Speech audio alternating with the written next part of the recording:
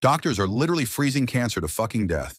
This sounds fake, but it's real as hell. Doctors are out here killing cancer with ice. It's called cryoablation, and yes, that shit is exactly as metal as it sounds. Instead of cutting cancer out or nuking it with radiation, doctors insert a thin probe directly into the tumor and pump in extreme cold, usually using argon gas. We're talking temperatures so cold they make Antarctica look like a goddamn hot tub. The cancer cells freeze solid, ice crystals form inside them, and those crystals shred the cells from the inside out. Cancer gets freezer burned to death. As the tissue freezes and thaws, blood supply gets cut off, cell membranes rupture, and the tumor basically collapses on itself. No oxygen, no nutrients, no survival. Game over. This is being used for certain prostate, kidney, liver, lung, breast, and bone tumors, especially when surgery isn't ideal. It's minimally invasive, often outpatient, and can mean less pain, faster recovery, and fewer side effects compared to traditional surgery. Freezing cancer may also wake up the immune system, helping it recognize and attack leftover cancer cells. Is it for every cancer? No. Is it badass medical technology? Fuck yes, and it's only getting better with time and effort.